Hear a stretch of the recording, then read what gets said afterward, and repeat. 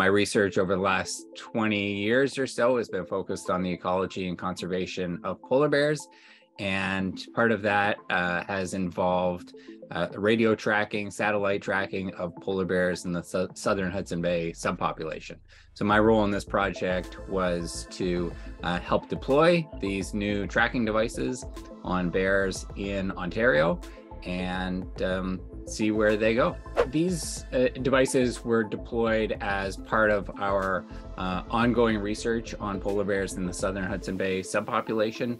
Previous been using satellite tracking collars on adult female polar bears. We were all working together to locate and mobilize polar bears near the subpopulation boundary between Western Hudson Bay and Southern Hudson Bay. And then once the bears were safely mobilized, my student and I helped to attach these devices to bears and test their performance.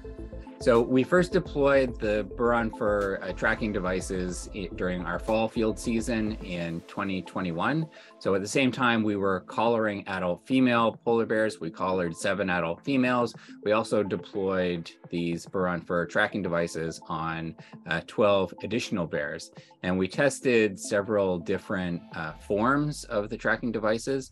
So we deployed 6 of the C tracker units, the larger iridium linked units, 3 of the pentagon, so-called pentagon form devices that were attached to the fur through copper ferrules, and then 3 of the so-called tri-brush form that use something like a pipe cleaner to get tangled into the bear's fur and hold it in place. So we focused on adult male polar bears. We got 1 or 2 subadults in there as well, but we wanted to focus on adult male polar bears because that's where really the data are most lacking. Collars have been deployed on polar bears for a long time, since the 1980s. Their technology has come a long way.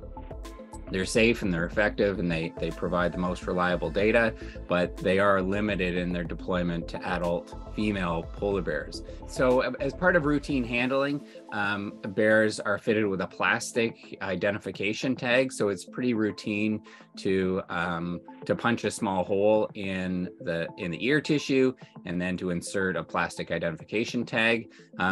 The ear tag satellite transmitters are deployed in a very similar way. It takes a somewhat bigger hole to be punched, but then that provides basically a platform to attach a small satellite tracking tag. So that was part of the study as well. So the ear-mounted satellite tags have been deployed for a little bit longer. So we had about 5 years of data going back to 2016 for those ear-mounted satellite tracking devices.